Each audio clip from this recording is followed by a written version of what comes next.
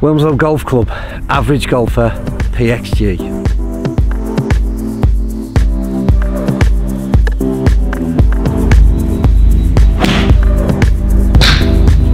Super handy. What's interesting there though as well, there's a bit of mat before the ball and still performed, which is what is interesting to me.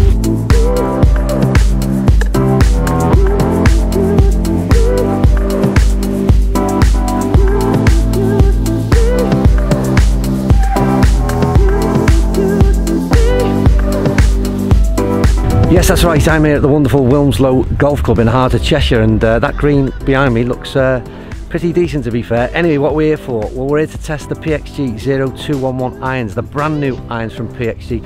They're very much more affordable irons from PXG, but the question I want answering, if they're more affordable, what kind of compromises are we going to have to make from the Gen 2s? Only one way to find out. Let's get in some golf balls and see how these PXG 0211s perform in the hands of the average golfer.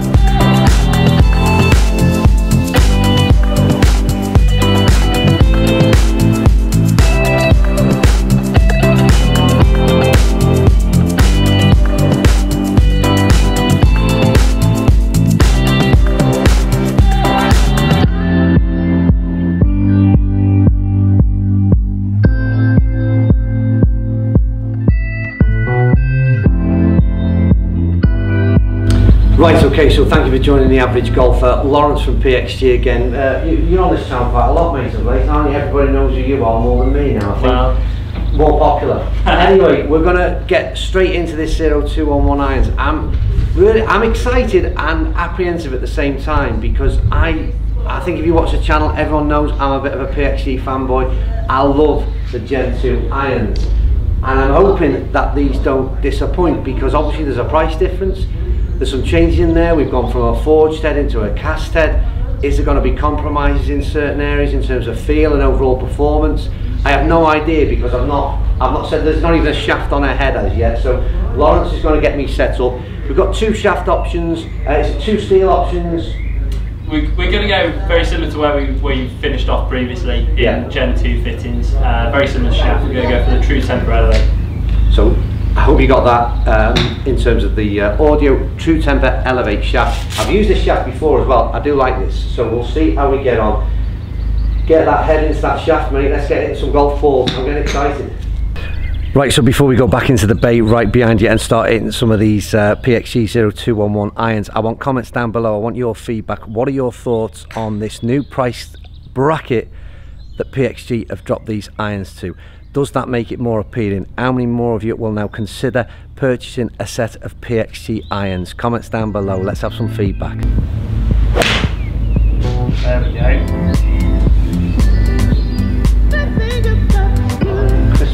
What's your average carry normally with a 7? With all this golf you're playing? With 31 lot, I'd say 165.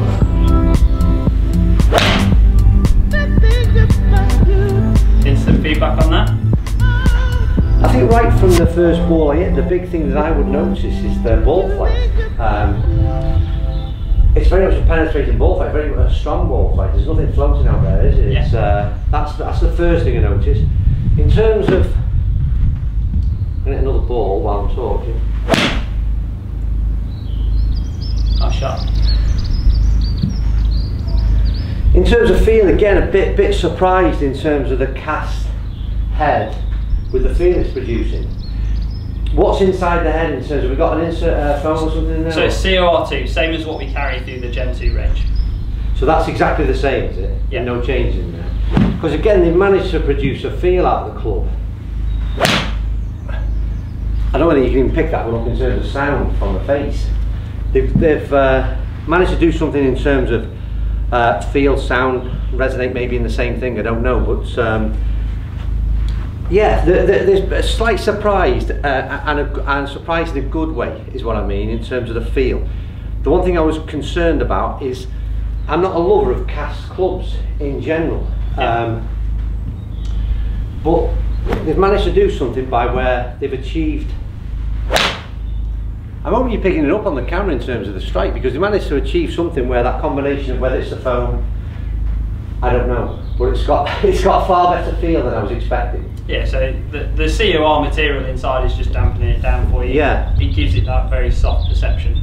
It's dampening it down what, in terms of feel or sound or both? Just makes it feel much better. Yeah, because the sound is not, it's got a nice soft sound to it as well. Right. Ball is flying out there in terms of, 31 degrees aloft on this 7-iron, so it sits somewhere in the middle. It's not strong lofted, but it's not your sort of 34, 35 old school 7-iron either.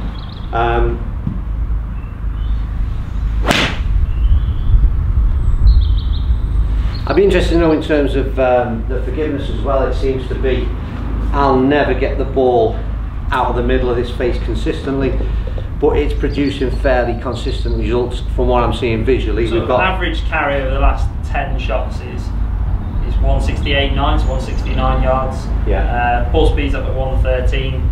Yeah. With a smash of like 139. So you know, as far as sort of numbers go, obviously directionally is a little bit down to you, but yeah, numbers in terms of yardage and so on, it's very, very forgiving and consistent. That's hitting your about 4 yards beyond your typical sort of 31 loft 7-iron fit, isn't it?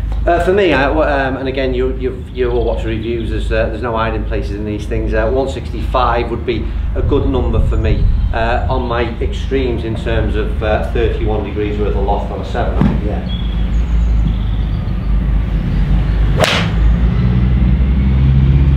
I mean, every ball I've hit on camera, to be fair, although you're not seeing ball flight as such, I can tell you the ball flight's been really, really good. Picking it up nice and easy. Good penetrating ball flight, as I said. The one other interesting thing I just want to make reference to, and I'll get close with this, I hope I remember to do anyway, is the actual profile the club sat behind the ball. I think they did this on previous irons, on the Gen 2 irons. It's sort of a chamfered top line. So there's an optical illusion of a very thin top line, which appeals to me visually sat behind the ball, but it just sort of, as I say, chamfers off a little bit. The actual profile of the head itself sits, again, it's not very small, it's not on the bulky side either, and it sits very much, it frames the ball nice, doesn't seem to be a great deal of offset on there. And I think the other thing to note, I can't stop hitting these things, sorry, is that this is a combination set, I suppose. So if you're familiar with the PXG clubs from Gen 2, then they've got the player's iron that then goes into the XF irons, and what they've done here is sort of pitch and wedge through to 7-iron is the player's irons, and then there's a bit of a switch over into a profile, a head shape that is similar to that of the XF into those longer irons. So that's, again, a good combination as far as I'm concerned for the average golfer out there.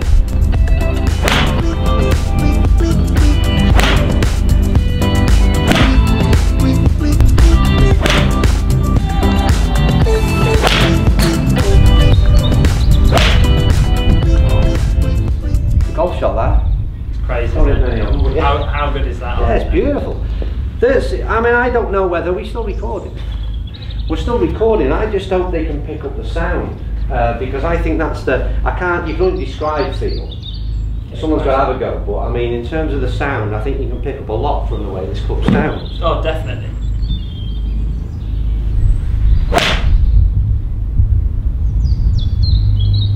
I'm holding a pose, you know, I'm holding a finish. I would. Yeah, they're decent balls. Like I said, it's always difficult to film from the back side looking out because it's so dark at the back end of a driving bay. But those last two are sort of 172 carry, yeah, 170.5 as well. They were solid, and they're down the line as well. Oh, bullet straight. Leaked that one out a tad to the right, but again, same ball flight, it'd probably be a little bit shorter in terms of distance. But I wouldn't imagine a great deal of difference there, Lawrence. Oh, there's 2 yards difference in carry. Yeah, which again was that strike from me. It's an interesting one because, like I said, I came here perhaps with a little bit of a preconceived idea. I thought we were lowering the price points, and a significant change in price points. Forged over to cast, like I mentioned earlier, and I thought we were going to be giving up things that yeah, would be compromises that I wouldn't want to make, really, because I'm such a fan, like I said, of the PXG original irons or the Gen 2 irons. But at the moment, I've only hit 7-iron. I've got to say the performance at these things has been so impressive, and then putting them at this price point, I think it's going to be a possible big game changer in terms of, obviously affordability is a major thing, and it brings them right back into a category where I think a lot more golfers would be prepared to pay this kind of money for this kind of set of irons.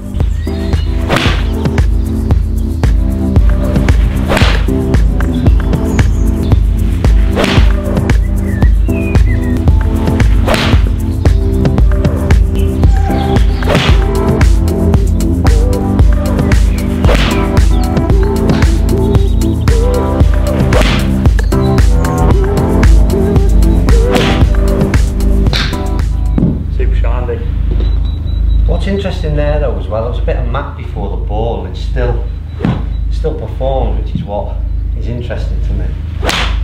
That's a much crisper strike, and I'll finish there.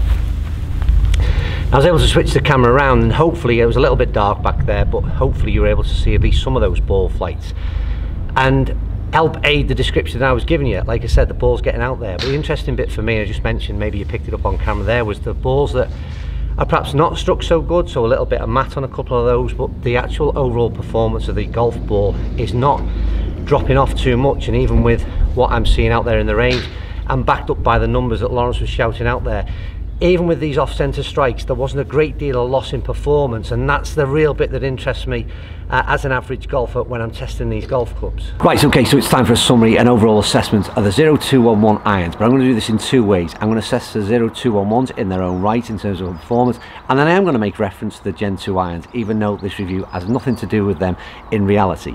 So, the 0211 irons, what have they done? Well, they've achieved something that I've never felt, I suppose, before and heard, and that's sound and feel out of a cast club is the best that I have tested, period. You can have that one, Bob. They've just, I don't know quite how it's been achieved. It was something I was really worried about, because it's such a good thing about the Forged Gen 2 irons, that I was concerned that a cast club would have a sound and feel that I wasn't particularly comfortable with. And I have got a thing against that, but no, they've done a fantastic job of achieving an unreal sense of feel and sound. Second thing, obviously, is the performance. The performance was very, very good indeed. They look superb. One note to mention on the finish itself, there's a black strip that you'll see on the demo clubs that we tested today. In a production models, that's going to be an all chrome or all brushed chrome finish. So that's not what you'll see as a finished product in terms of what you'll buy. And the performance of them was very, very good indeed. The yardage is right up there in terms of where I'd expect them to be. Spin number was where I'd expected to be for me. And ultimately, I mean, the question that you would ask is, would you put these in the bag and game them? And without a shadow of a doubt, I'll put them in right now. So I can't say any more than that. What I would say about these irons is the best thing to do is they're in a price category that I think a lot more people would be prepared to give them a go. And that's what I'd ask you to do.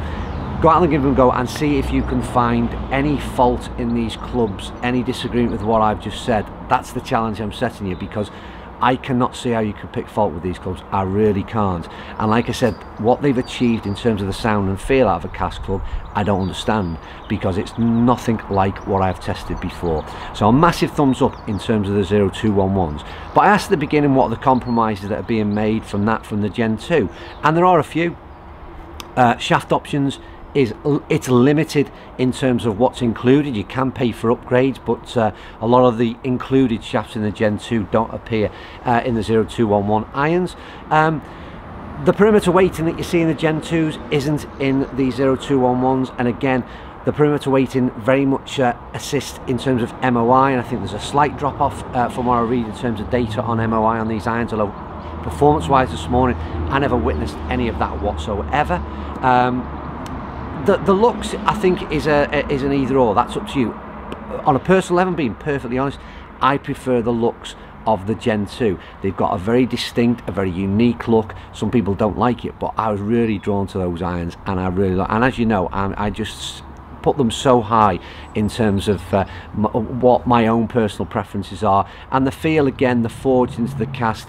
We're talking about splitting hairs, but there is a softer feel out of the Gen 2 irons as well in that forged club, which is, again, ultimately what you'd expect. And I think, to be honest with you, the changes, or the differences rather, between the two are what you'd expect. I don't think it'd have been fair to people who own Gen 2 irons to not see and recognise there is a difference between the two sets of irons.